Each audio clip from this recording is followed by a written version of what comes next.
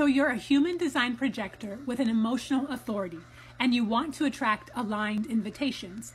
But because you don't know what you want to do, you don't know how to attract the invitations that you want to call in. Sound like you? Good. Let's do this.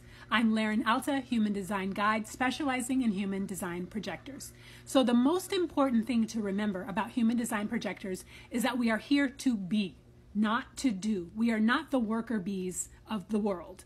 And so when you focus on the being, then you will attract aligned invitations. But because you have an emotional authority, what you really need to be focusing on is feeling good, both emotionally and physically.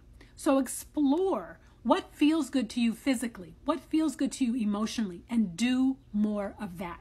The more of that you do, the more attractive and magnetic you will become to invitations. So get out of your mind and into your feelings and into your body. Stop thinking about it and start feeling good about it.